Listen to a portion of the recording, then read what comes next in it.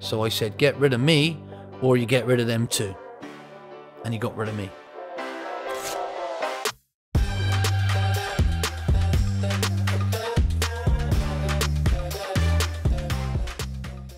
Abdi says, did you regret going to Leicester? The club was a total shambles at the time.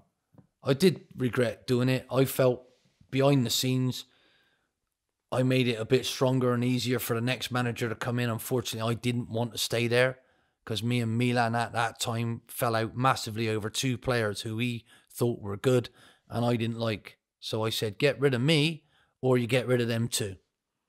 And he got rid of me. He made a good decision. He gave it to Nigel Pearson in the end, and look what Nigel did. But it was nowhere near as bad as it was when I took over for Nigel. But that's what a job he did. Brilliant.